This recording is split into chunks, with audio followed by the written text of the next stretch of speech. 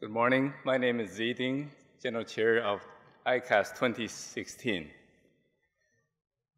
We thank you for staying till the last day, and we thank all the plenary speakers for putting up such an impressive and outstanding plenary series.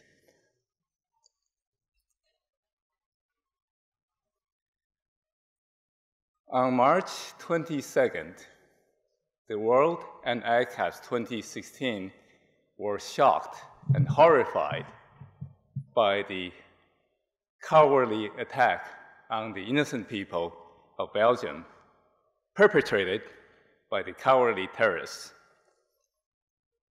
We mourn the losses of those innocent lives, and our condolences to the families for their losses. Our hearts are with the people of Belgium and all the people whose lives were seriously impacted, affected by this cowardly act. Unfortunately, because of the terrorist attack, our plenary speaker for today, Professor Johan Suykens, was unable to make it to the conference. We are very fortunate and we are thankful, however, that Professor Suykens was unharmed, even though he was en route to the airport. But he's safe, he's unharmed, and we are very thankful. The organization committee would very much like to thank Professor Johan Suykens for his dedication and his effort. In the past 2 days, the OC members and Professor Suykens worked diligently to put together a video presentation of his plenary talk. During the next hour, we're going to hear Professor Suykens' talk through pre-recorded video. At the end of the video, we'll facilitate the question and answer period. Now, allow me to introduce our technical program chair, Dominic K.C. Ho, who will introduce today's speaker, Professor Johan Suykens. Thank you.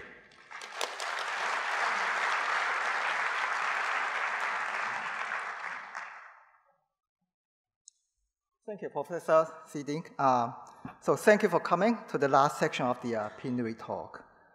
So although Professor Johan Suykens is not here, we would still like to introduce him to you.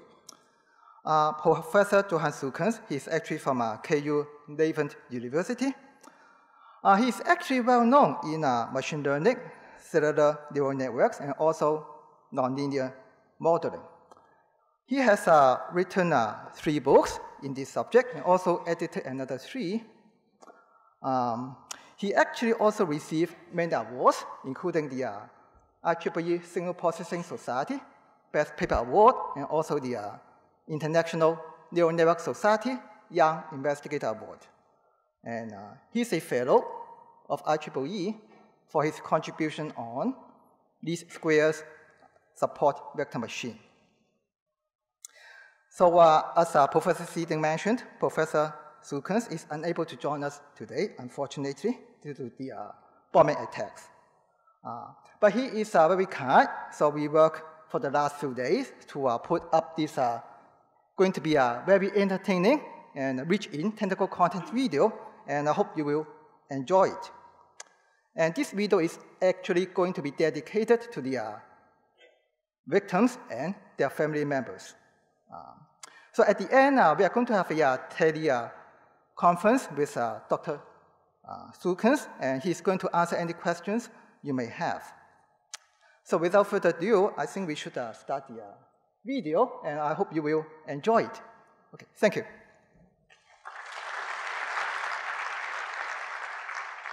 Good morning, everybody. Welcome in this presentation about learning with primal and dual model representations, a unifying picture.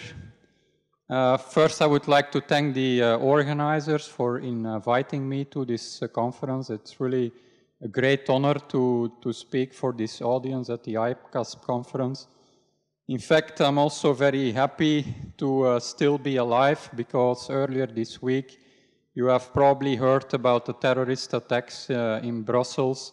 If I would have taken an earlier flight, I could have been dead, because I would be right at the time of the attacks in the departure hall, which is completely destroyed for the moment.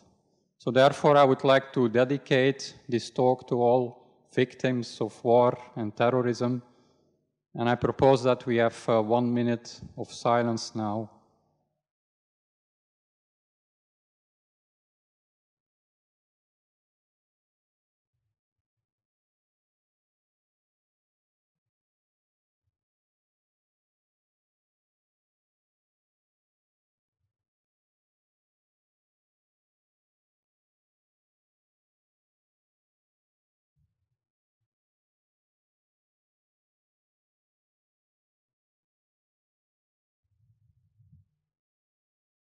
Let us continue with the presentation.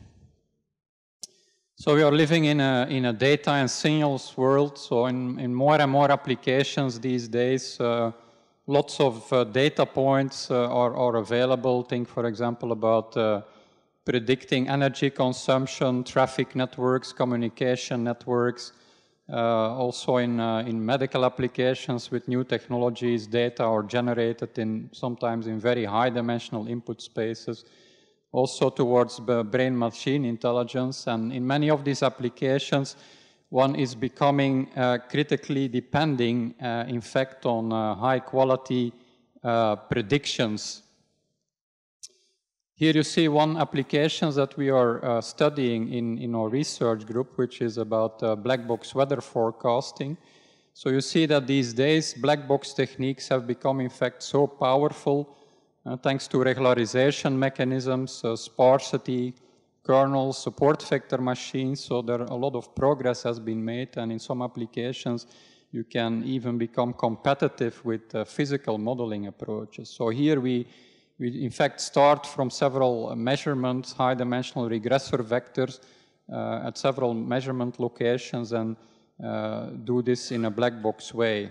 And in fact, we are currently competitive with predictions from Wonderground at this point. So this is very encouraging towards the future. Generally speaking, there are in fact very many challenges now, new challenges in the context of data-driven modeling. So in fact, in a lot of application fields, you see very specific methods, well-developed methods, but often very much focused towards specific application fields. It's in fact also very challenging trying to come up with some general methodologies, generically applicable methodologies that are applicable for a very wide range of applications, both for high dimensions and large data sets. So also in the era of big data, scalability is also very important at this point, and in some applications we also hit the boundaries of some mathematical frameworks. So towards the future there is also probably a need to rethink even our mathematical foundations that we are using towards future developments. So here you see an outline of the talk. We will start with aspects of sparsity, both in the context of parametric and kernel-based modeling. And then we move more towards learning with models that you can characterize with primal and dual representations. We will discuss some theoretical aspects there related to supervised and unsupervised learning, but we will also be going towards applications like networks and big data. Towards the end of the presentation, we will show some recent work, recently published work with a new variational principle for the singular value decomposition, which you can also conceive within a similar setting. And to conclude the presentation, I will also propose a new unifying theory, common foundations for both deep learning and kernel machines. So if we look at influencing methods over the last decade or decades, I think there has been a lot of progress in general, for example, with respect to sparsity and compressed sensing, on a different tech, also support vector machines and kernel methods. An aspect which is shared by both of these directions is also convex optimization. It's also surprising to see how many problems can be formulated as a convex optimization problem. So you may wonder towards the future, maybe there are some new synergies possible there, and some new developments in between these different directions. So in this talk, we will explain how a primal and a dual setting could contribute towards such an understanding. So we start now with explaining what we mean by sparsity, both in the context of sparse linear modeling and kernel-based methods. So in fact, the sparsity mechanisms are fundamentally different. If you have a linear parametric model and you want to estimate a parameter vector W, well, then you typically use something like lasso, an L1 regularization scheme where your solution vector W will be sparse. On the other hand, if you use a kernel-based technique or support vector machines, then the sparsity will be at a different level. So if you take, for example, the epsilon insensitive loss function that you see here, the region which you have around the origin, there the loss function is 0, and that leads you to a representation which is sparse in that case. If you look at sparsity, it is also possible in a lot of applications to go from models which are characterized by vectors towards matrices or even tensors. So in that case, you have matrices for the data or tensors for the data, but also the model itself is characterized by a matrix or a tensor. And you're making use then of an appropriate inner product, for example, of the Hilbert-Schmidt type. And in this case, the notion of L1 regularization rather becomes the nuclear norm regularization, where you take the sum of the singular values that you're minimizing. So you could look for a low rank solution. And towards tensors, this could possibly be related to higher order singular value decomposition, where this is then related to several matrix unfoldings. But the notion of rank in the context of tensors, it's much more involved than in the matrix case. So therefore, you can also go much beyond problems as matrix or tensor completion. So currently, it's also possible to learn tensors either in an unsupervised or in a supervised learning setting, also work with robust loss functions and things like that. If we see at kernel-based learning techniques, then one important direction there, a common way of describing such methods is by function estimation in reproducing kernel Hilbert space. So then it's well known that for whatever convex loss function you are taking, that the function f can be represented in the way that you see here, as a sum of kernel functions evaluated at these data points and multiplied with these alphas. So in the context of kernel-based learning and also support vector machines, often you work with positive definite kernel functions then, and in many applications, a simple choice is to work with linear polynomial or Gaussian radial basis function kernel. If you use these kernels and you tune them, for example, by tenfold cross-validation, often in 95% of all the applications you may already have very good results, but in fact it's also possible to develop kernel functions which are tailored towards the specific application fields. You may have, for example, a graphical model, a Bayesian network from which you're extracting a kernel function and then you plug it in your support vector machine, or graph-based kernels, tensorial kernels, wavelets, string kernels in text mining, and many others.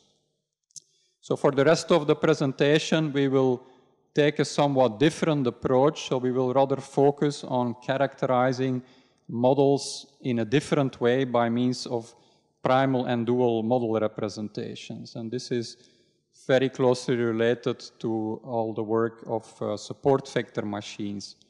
So to start with, to explain it and introduce it in a rather simple way, to give you the right feeling for the problem, consider this problem of supervised learning. You have given input data xi and target data yi. We have a predictive model, which is parameterized by parameter vector w.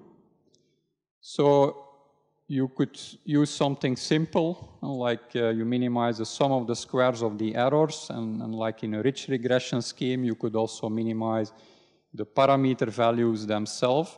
So you could, in fact, solve this in your W vector and analyze the properties of the estimator and things like that. And you could say, okay, what else could we say about it? End of the story. So, but what you could also do in this case is to rewrite the problem as a constraint optimization problem. So what you do here is you introduce new variables, the error variables EI, and you write it as a constraint optimization problem. You could say, why should we do that? You could plug in the E's in the objective function and solve for the W. Well, the reason, in fact, is that in this way you can create an alternative representation for your model. Representation in the Lagrange multipliers alpha I, which are related to these constraints. So you have as many Lagrange multipliers as the number of training data in this case. For example, when you use basis functions phi j here, and you take a linear combination of basis functions and you stack these basis functions in a so-called feature map, as you do in support vector machine methods, then it is possible to write it in terms of your kernel function, which is in fact the inner product of the feature map applied to this pair of data points. And this methodology is in fact possible for a very wide range of problems in supervised and unsupervised learning, especially for the case of so-called least square support vector machines. For this class of methods, you work with equality constraints and with the L2 loss function. So you have then typically linear systems or eigenvalue problems or generalized eigenvalue problems to be solved at the dual level.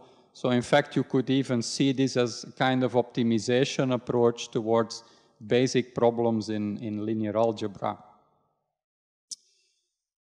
So this is just a partial list. You can do many more things here, for example, towards data visualization, recurrent networks. This is just a fraction of the whole list. Here you see another example in recent work. I've also been showing towards physics that it is possible to obtain at the dual level the probability rule in the quantum measurement postulate.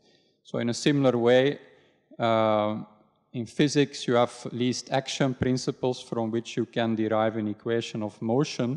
So here the primal problem is also the starting point, and from there you derive then this probability rule. So in this case, you just have the simplest example of a pure state. It can be extended also towards mixed states, even open quantum systems, POVMs and things like that. And you have a set of measurement operators. It's also striking that there is a close similarity between this formulation and what is known as Parsen estimators, for example, in non-parametric statistics. So here in this paper, it's also shown that there is really a striking similarity between all these formulations with a complete primal dual characterization of the problem. So sometimes people also ask, yeah, what is the difference between neural networks and support vector machines? Do they have something in common? So often I say then support vector machines, they are in fact more neural networks than the original neural networks, because in fact you have a neural network interpretation both in the primal and in the dual.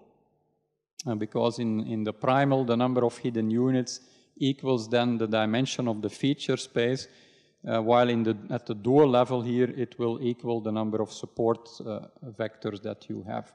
So it's in fact this Mercer kernel, this kernel trick, which is serving then as a bridge between the primal and the dual. So also in the field of statistics, you have on the one hand parametric methods, on the other hand you have non-parametric techniques. There is also semi-parametrics in between, but these are quite separated subfields, I would say, while in this case you have one model, and in the primal you have in fact a parametric characterization of the model, while the dual is kernel-based and is much closer to non-parametric statistics. So inherently in all the kind of formulations that we will see from now on, you have these double representations, and this makes it also very powerful as a modeling framework. So to fix the IDs, just consider, for example, the case of a linear model that you see here, linear parametric model with a parameter vector W that is unknown, bias term B. If you look at the dual representation, it is expressed then in terms of the Lagrange multipliers alpha I. But what you see is that the amount of unknowns in the primal and in the dual, it's different. In the primal, the W is of the same dimension as the input space, while here in the dual, the alpha vector has the same dimensionality as the number of training data. So that means, in fact, that you can start tailoring the representations towards the given nature of your problem. Let's say you have a large-scale data mining problem with millions of data points in a relatively low-dimensional space. Then it's not very smart to solve this in the dual, because you would have a huge kernel matrix, while if you solve it in the primal, you have the solution immediately. And when you have a linear model, you have this possibility. Both approaches are possible. On the other hand, if we have few data in a very high dimensional space, then it's the opposite. Then you better solve it in the dual, like when you have microarray data sets or text mining problems. So for linear models, you have the choice. On the other hand, when you go to nonlinear models, if you work, for example, with a Gaussian RBF kernel, then it's well known that the feature map is infinite dimensional. So in that case, you can only solve the dual problem. So you can only have both choices, provided that the feature map is finite dimensional and that you also have the explicit expression of the feature map. Also note that here, as a notation, we use the transpose notation, which is in fact implying that everything is finite dimensional, but this can also be extended to the infinite dimensional case. For example, in this work by Michael Fanuel of our research group, we have been in fact relating the feature map to coherent states, which is well known in mathematical physics, and also towards wavelets. So what you see here is bracket notation. And you can start then, in fact, from a formulation in a Hilbert space. And it is possible to explicitly transform the formulation from the Hilbert space to the reproducing kernel Hilbert space. So a special case of this is, in fact, a wavelet transform. We call it the HHK transform, where H stands for Hilbert space and HK for the reproducing kernel Hilbert space. And if the eta, the coherent states, relate to wavelets, then it's in fact corresponding to the wavelet transform. So this gives new insights towards developing more advanced kernel functions, but also, for example, for learning on graphs. We have also been using this in this context with graph wavelets. And this is, for example, also related to work of Van der Geens in the field of signal processing. So in this case, you can also work with the formulations in infinite dimensional spaces. Another extension is, for example, towards indefinite kernels. A limitation often of the classical support vector machine formulations or if you work with reproducing kernels, is that the kernel function should be positive definite. So here in this setting, you can work with the difference of two positive definite kernels. That can give you an indefinite kernel. And here you see for the LSSVM case, so in the LSSVM classifier and regression case, and if you also take the LSSVM setting for kernel PCA, then it is straightforward to modify the formulation as you see here. So you can arrive at the same dual problem, but then plug in a much larger class of kernel functions, including also indefinite kernels. So this is also related to work on reproducing kernel Kranz spaces, of which you see here also some additional references. Some other most recent work that we have been doing is on learning in Banach spaces with very new generalizations now to support vector regression. This is joint work with Saverio Salzo. So you see here also the link to the archive paper, which is accessible since Monday this week. So it's very, very recent work. So we have here generalizations of support vector machines in the sense that you can also take different regularization schemes. In the usual support vector machines, if you work in the full setting, kernel-based setting, then it's limited to the 2 norm on the W vector. So what we want to do here is we want to approximate with this regularization term an L1 regularization scheme. So you see that here in this LR space, R is equal to M divided by M minus 1. You see when M is large, then R is in fact approaching the value 1. Then it's approaching an L1 regularization. If M is equal to 2, well, then you have the usual L2 regularization. So what is nice in this case is it's all based on convex analysis by means of Van-Schell-Rockefeller duality. We are able to show for this generalized support vector regression that there exists a tensor kernel representation at the dual level, which you can see as a full generalization of the usual kernel trick. So you have the usual kernel trick for M equal to 2. But if you take, for example, M equal to 4, then you have a 4th order tensor instead of a 2nd order tensor.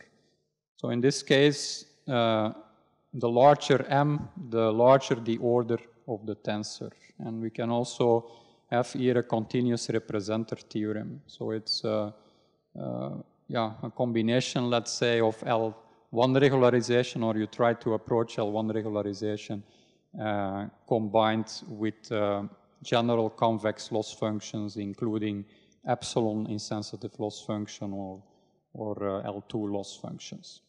So this is also related to work in reproducing kernel Banach spaces. So this was about more theoretical aspects of the work.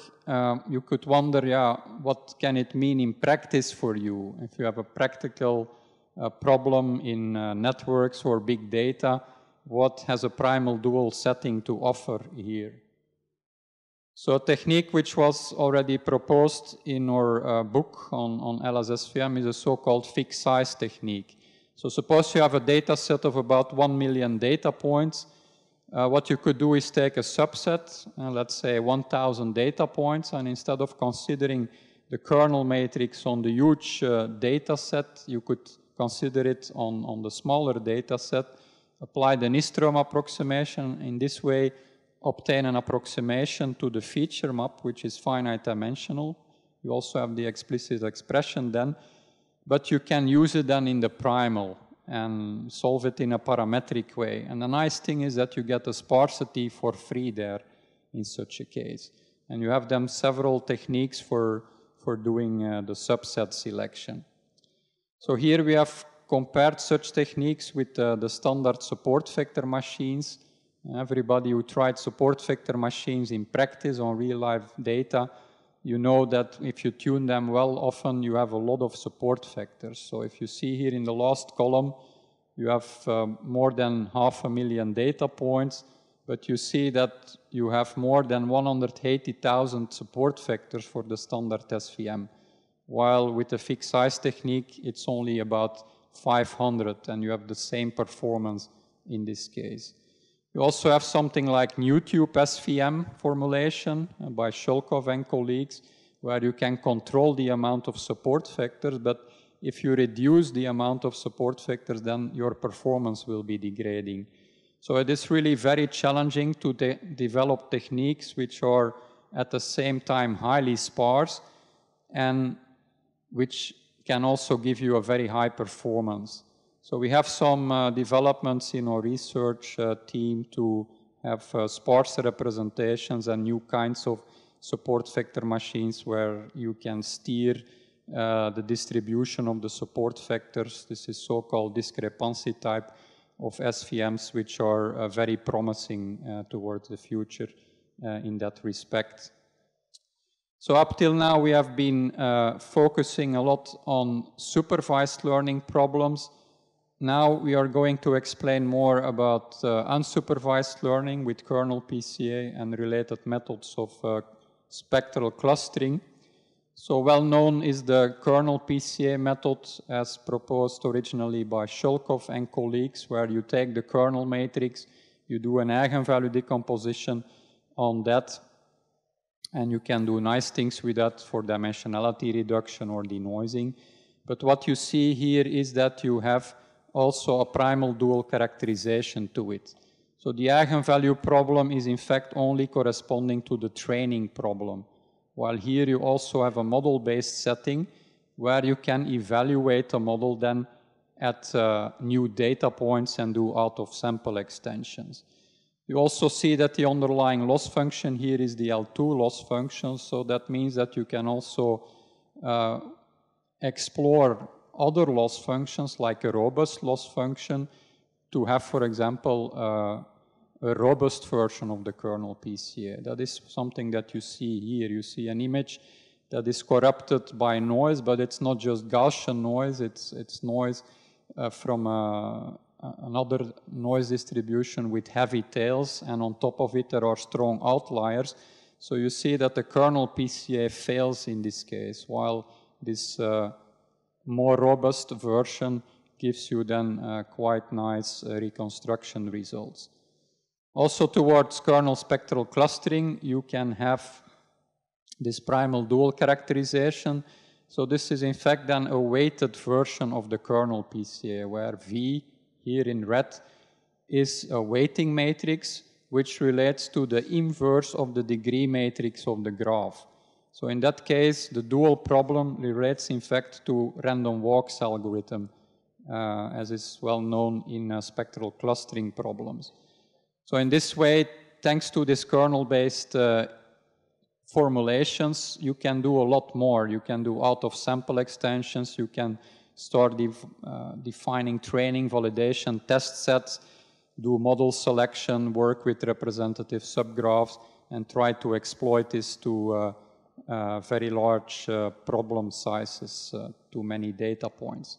So here you see a simple toy problem related to clustering, where this is used for model selection.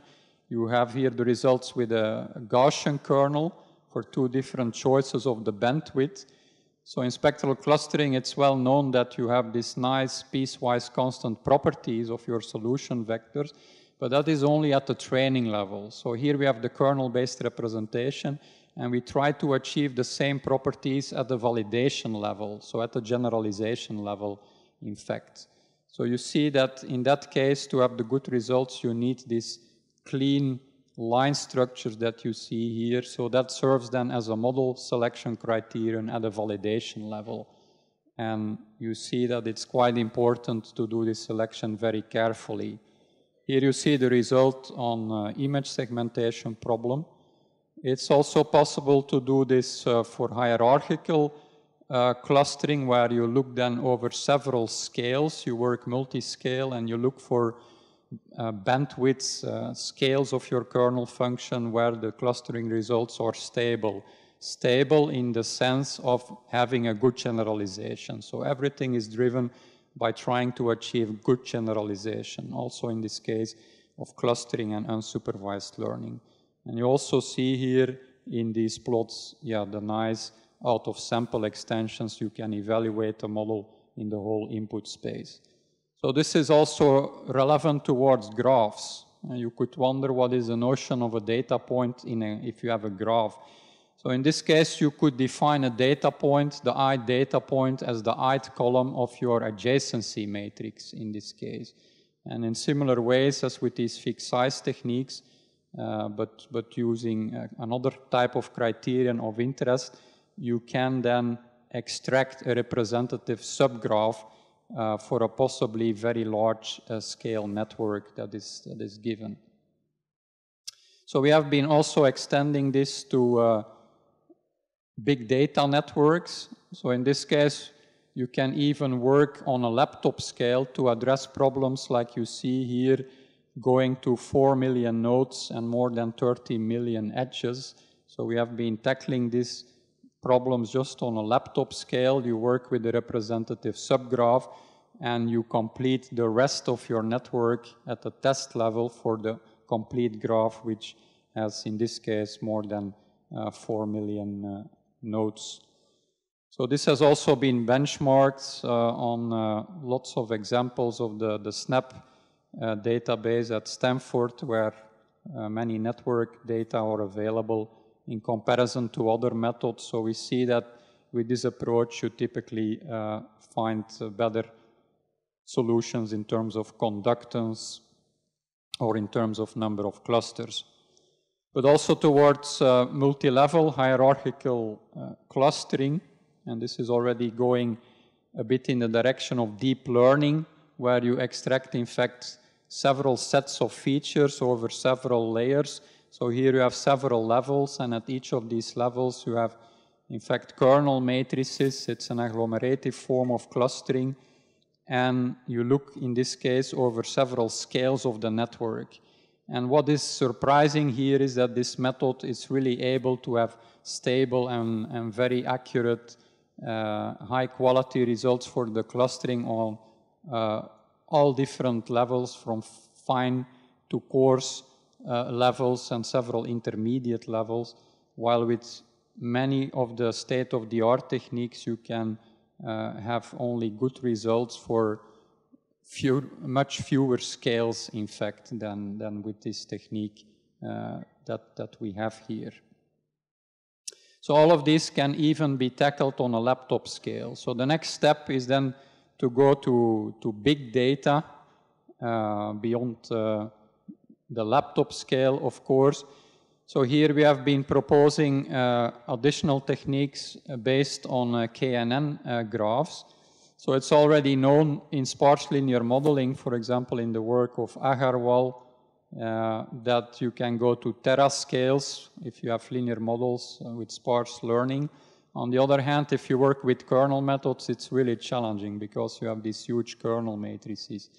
And so in this case, we have additional schemes to work with KNN graphs to work then also in a MapReduce setting. And then in the reduce step, merge the results from the KNN subgraphs that were loaded per node for slices of the kernel matrices. So this was work which was presented at the IEEE Big Data conference, and where also thanks to the Julia language, there are some new developments there to scaling to very large problem sizes, even big data. So our next application is towards online learning, incremental learning. Here you see an application of clustering time series related to pollution. I will show a little video about it.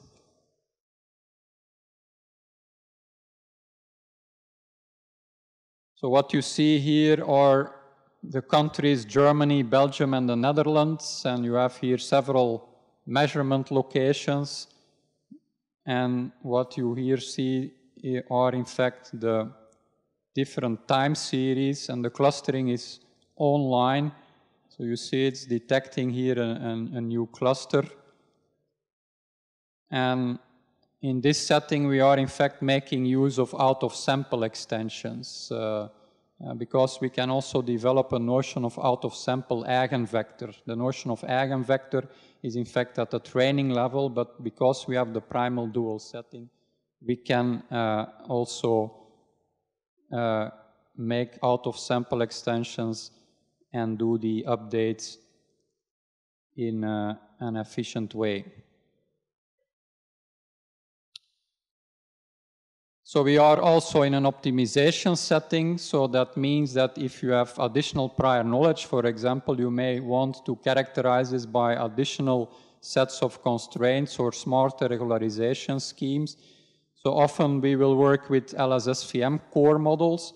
The reason is that it's often interesting to have a core model which is not too complicated. You may also use the standard support vector machines here, but then for your basic model, it may be that you already have a lot of inequality constraints, and if you have a lot of additional constraints on top of it, it's often not so convenient. So in an optimization setting, you have then the optimal model representations from the conditions for optimality and also the optimal model estimate. So here you see an example of imposing constraints. We have here an image which is basically consisting of 3 clusters, the sky, the ground, and the horses. But you see that there is also the shadow of the horse here. So it's in fact completely arbitrary whether the shadow will belong to the horse or to the ground. So you have to explain the thing, the context. And what you could do here is pick, for example, these 2 pixels and say they should belong to the same cluster, while here a pixel on the ground and a pixel in the sky, you can tell they should belong to different clusters. So in this way, you see if you put this as additional constraint information at the dual level, it gives you a smarter kernel function, and you see that you can significantly improve the clustering performance in this case. So what is also possible is to work with such unsupervised models as core models and use it for semi-supervised learning. So in learning theory, there is a lot known about semi-supervised learning, manifold learning, like in the work of Belkin, but often you start there from a core model which is supervised.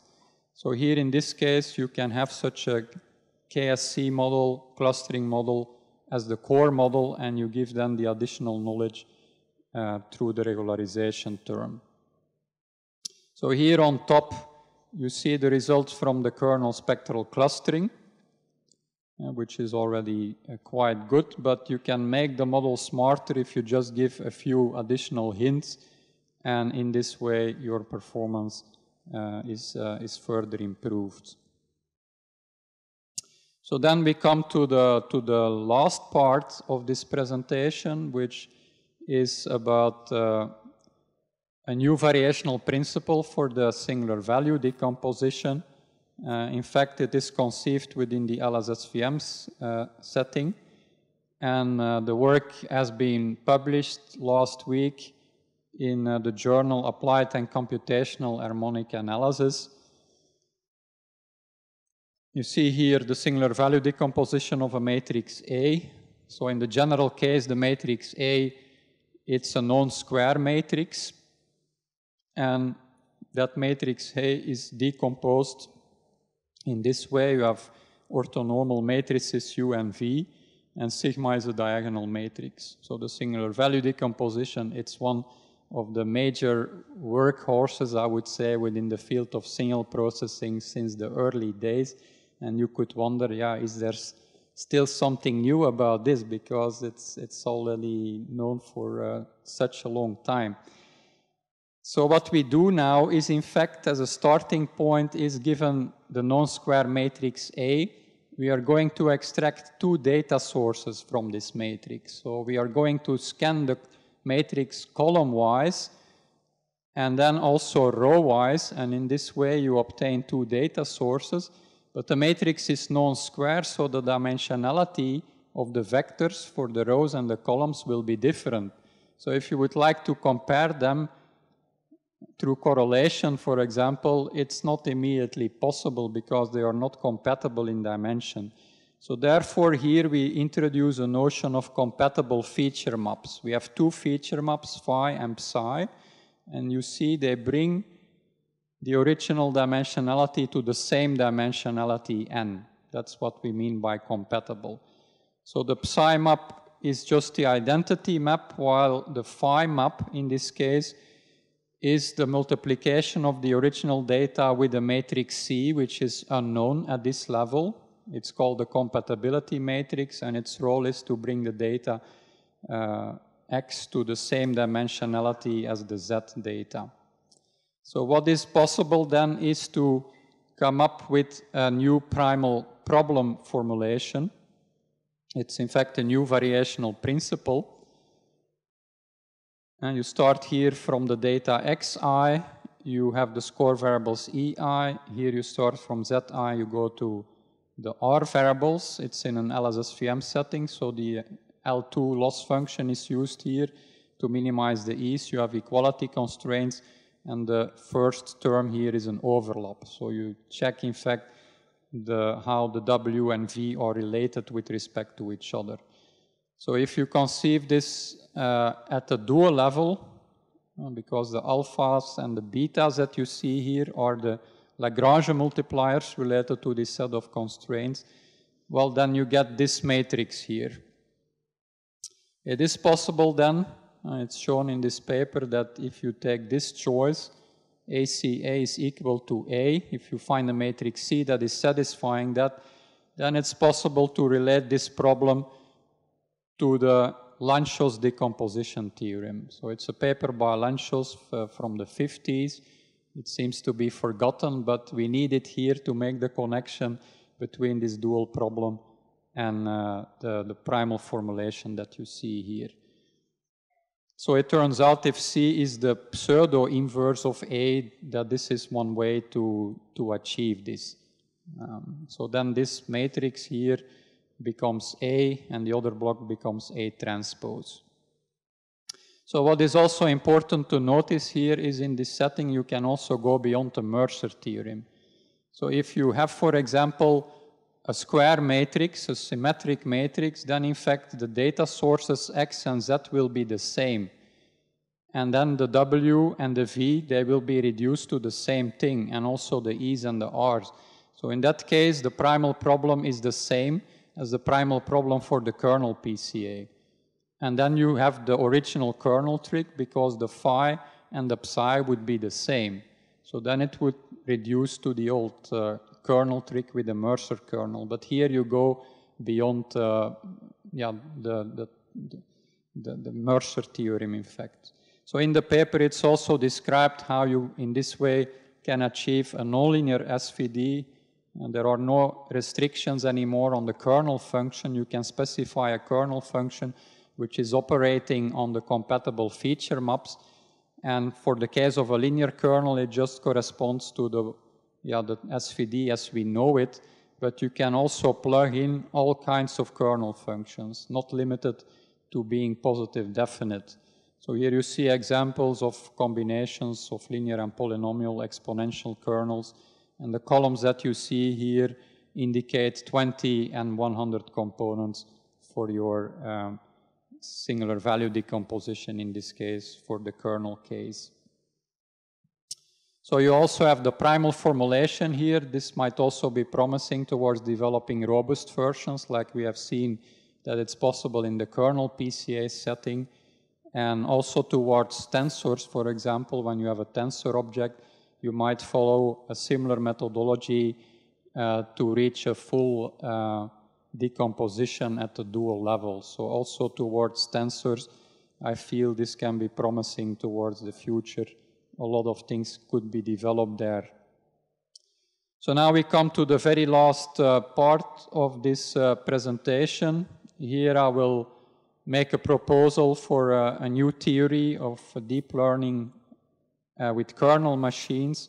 So a preprint version of this work is available since last week on my homepage. It can be downloaded from there. So it's the most recent work that I've been doing at this point.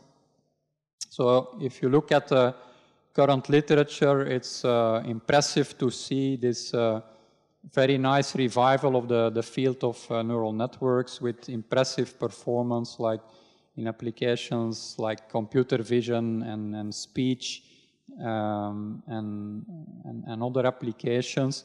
So this is also possible because in some of these neural networks these days you sometimes train more than 1 million interconnection weights, but the data sizes are also increasingly large. So in that sense it has become feasible, the computing power is there. But on the other hand, there are also still the same persistent theoretical problems as you had them like 20 years ago in the field of neural networks. While if we look at the field of support vector machines and kernel methods, it is related there also to foundations of learning theory and optimization.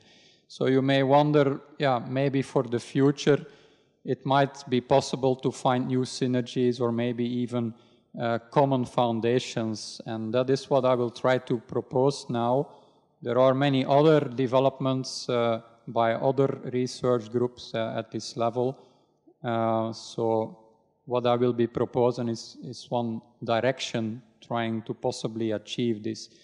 So there are also different techniques within deep learning, the kind of methods related to what I propose now are in fact restricted Boltzmann machines and their deep learning extensions like belief networks, deep belief networks, and also it is somehow related to deep Boltzmann machines.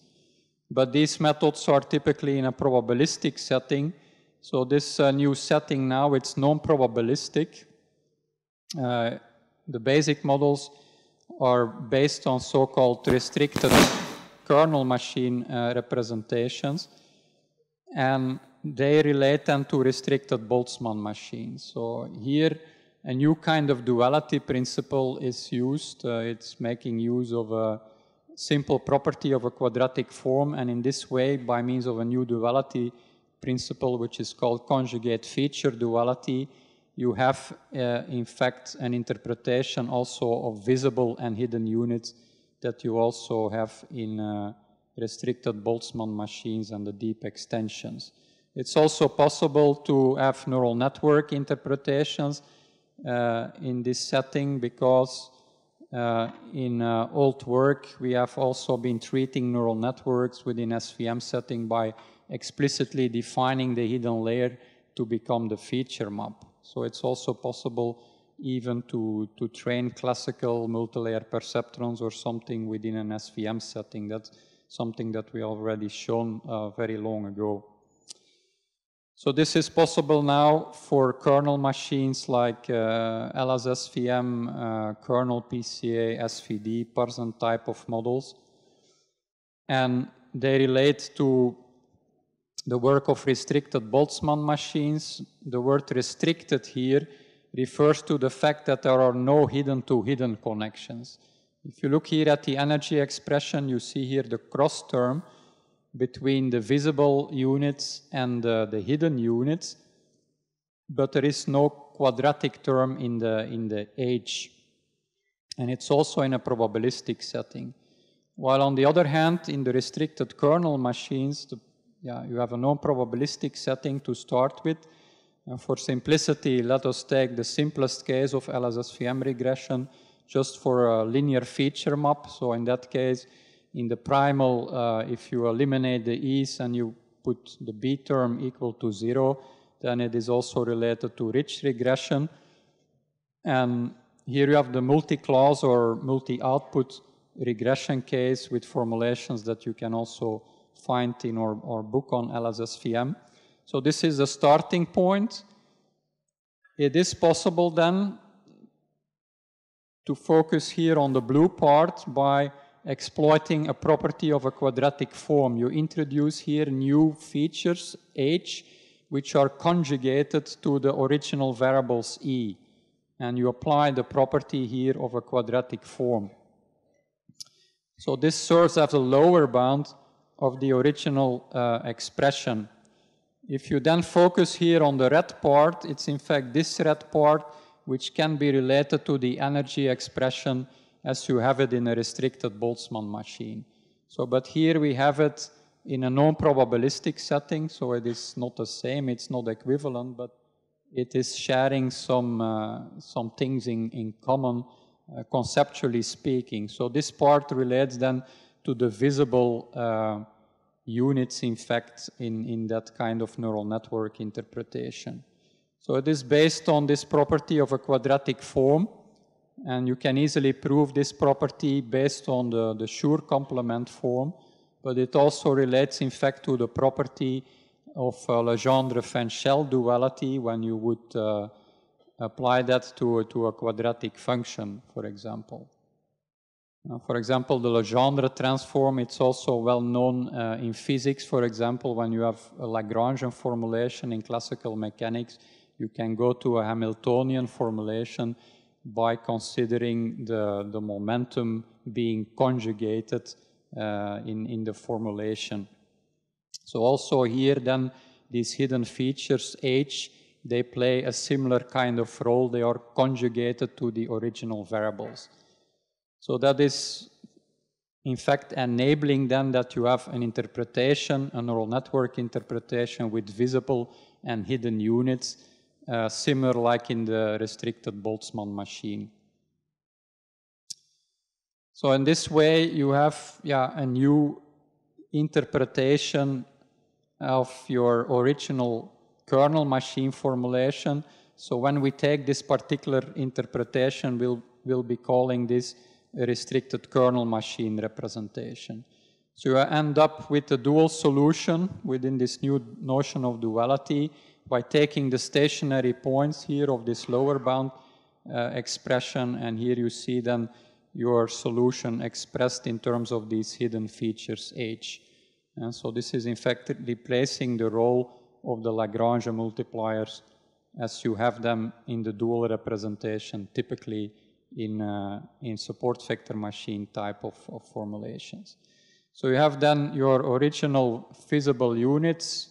You go here with a feature map to a kind of hidden layer. You have the visible E, and here you consider then a so-called inner pairing with conjugate features H, which you can possibly use then later on to create a deep architecture.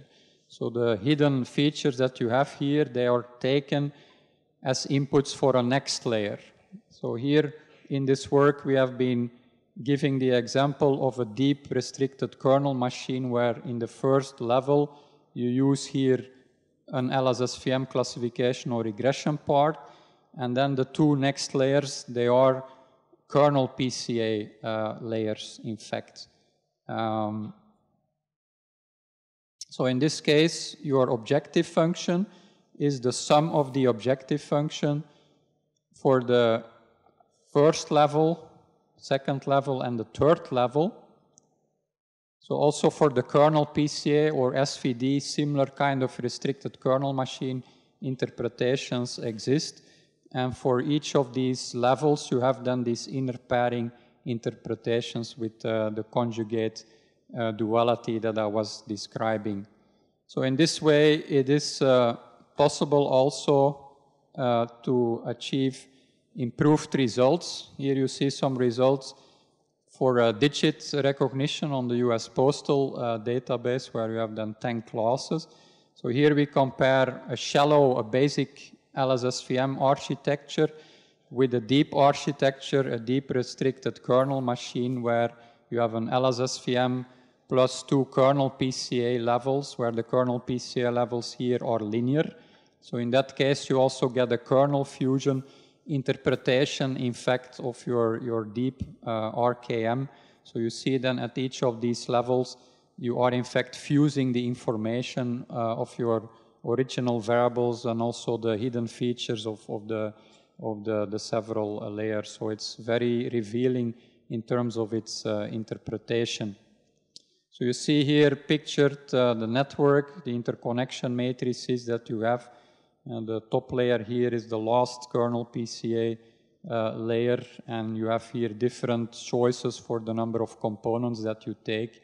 And you see in this case that the additional layers, they are really doing something, because here all the tuning parameters were selected based on a validation level, and you see then in this kernel fusion interpretation that the deepest layers, that they get the highest weight, and you get the highest performance, the best improvement of the deep architecture when they become the most active.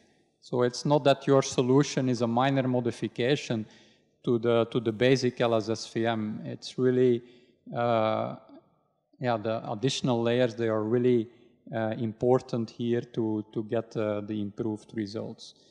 So of course more benchmarking and testing might be needed at this point, but it already looks rather promising. So it is time now to conclude this presentation. I've tried to show that it's possible to find some new synergies at the level of parametric and kernel-based modeling, but also in the context of deep learning, kernel-based modeling and neural networks. For many of the things that I have been discussing today, it is possible to take primal and dual model representations. So we have seen that you can also go beyond the classical kernel trick, and we could work also in Krans spaces, even in infinite dimensional Banach spaces, get finite dimensional representations at the dual level, work with tensor kernel representations, even towards quantum measurements. We can work with other notions, and also for the SVD, it is possible to go beyond the classical Mercer kernel. And I've also shown that towards networks and big data, it's also possible to exploit the knowledge of these primal and these dual representations. So it's also possible from our ERC webpage of our research team to download several publications, but also related software. So you're very much invited to try some of these things also by yourself. And finally, I also would like to thank many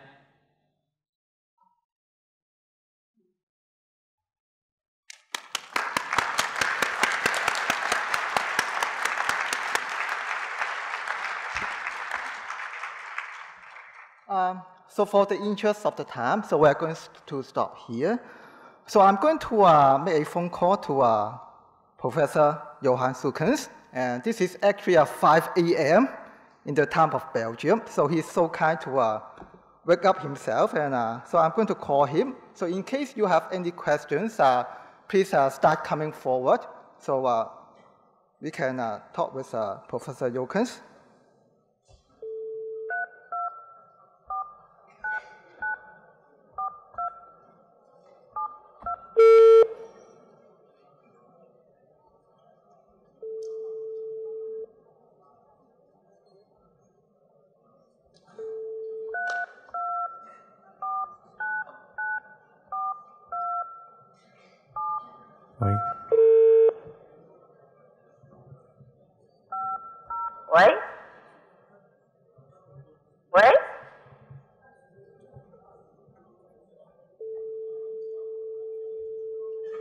Can you try?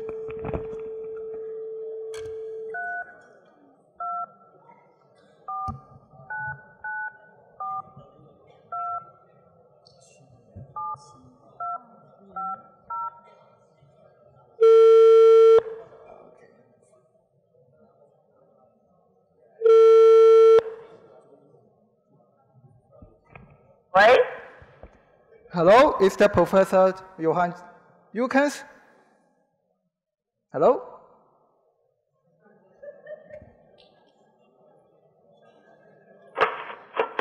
Hello?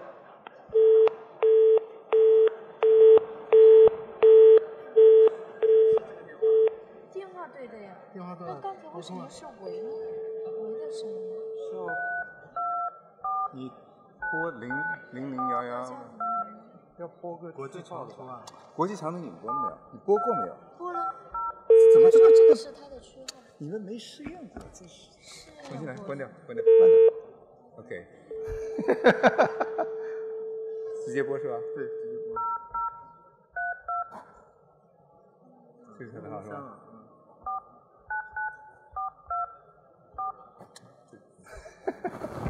没事，我给你报。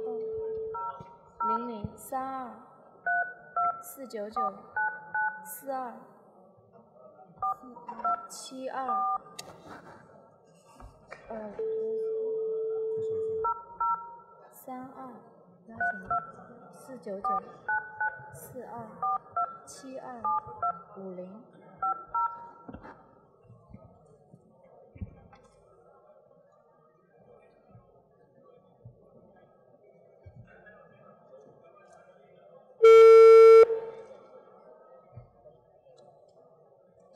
Hi, hello.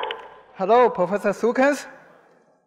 Yes, I can hear you. Okay, wonderful. It's good that you are with us now. And so we actually have a question from the audience, and thank you for preparing such a wonderful talk to us. And it's actually very enlightening and lots of good materials. OK。So thank you for waking up so early. OK, here's our first question. Yeah. Okay, my name is Leuven. I really enjoy your talk. Regarding the deep RKM, I have a very fundamental question. That is, I don't see whether that method sort of solve the scalability problem when you want to use dual domain solution. Or am I right or am I wrong? So if I understand it correctly, your question is about the RKM and the dual representation, right? Correct, correct. You still suffer from dual because you still have to form the kernel matrix that is quadratic with respect to the training size. And that really fundamentally limits your method, just like what you talked about earlier in the standard SVM. Yes, the RKM currently has indeed the same problems. So you have a primal and a dual representation. Correct. The primal is also in terms of the feature map, and the dual is in terms of the kernel matrix. So everything what I explained at the beginning of the presentation is also still the case for the RKM. So that is some future research that has to be done. So one can also explore several methods like online learning, fixed size methods, or decomposition techniques, and try to apply this to RKM. Okay, good. It is also possible to treat classical neural networks within the setting if you consider the feature map to be the hidden layer. So you can treat the hidden layer interconnection weights at the level of kernel parameters. Okay. In the context of this theory. So there are still many things to be investigated, okay, how you best do that. So previously in the presentation we have seen if you have large data sets, then often it is good to work in the primal. And if you have very high dimensional input spaces, it's better to work in the dual. So the same things probably also apply for the RKM, the restricted kernel machine representation. Okay. So you also have primal and dual interpretations, but it's a different notion of duality. Okay, yeah, so great. So the other question that I have related to your answer, that is, which you didn't talk about at the end of in that part of your talk, that is, if you were to use primal domain to solve that deep RKM, model learning, I don't see how you actually can solve it with the kernel, the power of the kernel. Is that correct?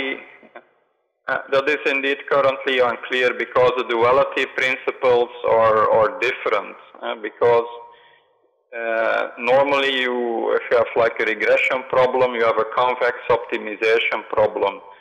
So here, if you look at the formulation of the problem, if you look at the objective function, it's not a convex function. Correct. So there is a different way to obtain the different representations. There are you look at the stationary points, and then from there you can go either to the primal or to the dual representation, depending on which variables you are eliminating.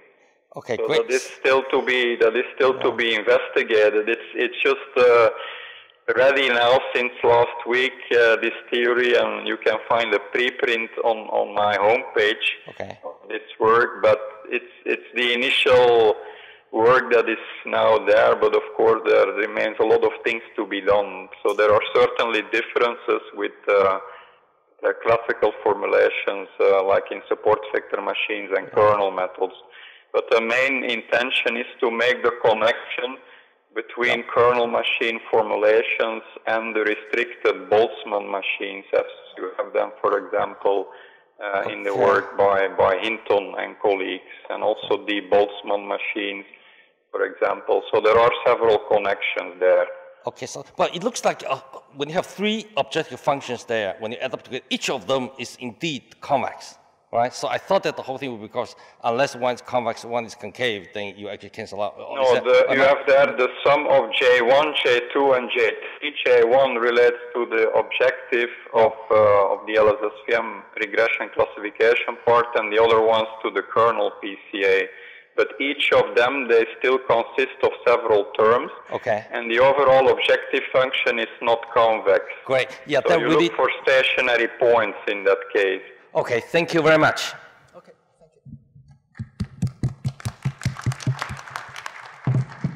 you. Any other questions from the audience? Yes, please. Please come forward.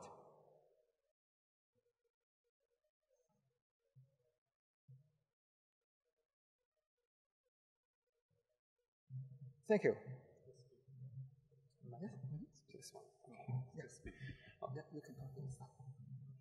So you have this animation where you're doing kernelized clustering in a streaming data setting. So implicitly you're doing online learning. What kind of optimization tools are going on underneath the hood? Because if you wanted to apply stochastic approximation methods to kernel supervised learning, then the size of the kernel matrix keeps growing by 1 with each new data point that you receive. Yes, so in that case we are working with the kernel spectral clustering as the basic formulation with a fixed size scheme. So it's not that the kernel matrix is growing in size. The kernel matrix is fixed in size. And in order to do efficient updating, we are making use of a kind of notion which we call out-of-sample eigenvectors. Because the eigenvector notions correspond in fact to the training level, as I explained in the formulations. But we have a model-based approach, a kernel-based approach, that we can also then apply to new data points.